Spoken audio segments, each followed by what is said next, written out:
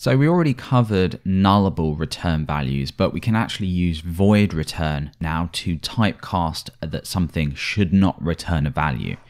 So a good example of this is if we had maybe some service, maybe we had a class that dealt with any kind of service, maybe we wanted to at some point, maybe within the constructor, go ahead and register what we needed. So let's create a method just here to demonstrate this called register service.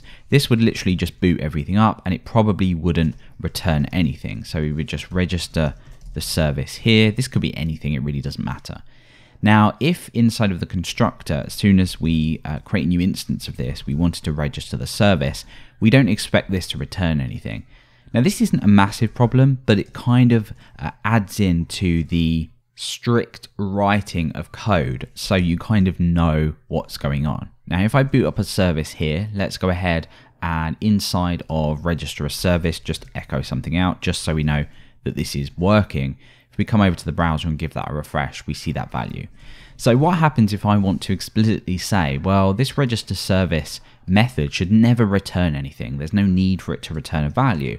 Well, quite simply, using the colon operator that we saw earlier, we can pass in void instead. Now, this will work. We don't see any errors, and this is going ahead and registering a service, doing whatever it needs to do. But if for at some point later on, we actually return a value, so let's say we return true here or return something else, then we actually see an error. A void function must not return a value.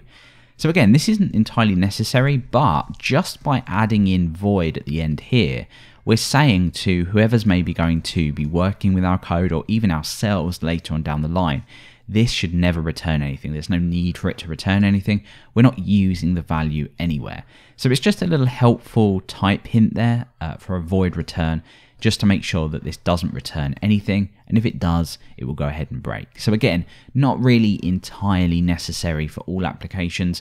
However, it is a very useful addition to aid in the strict typing of code.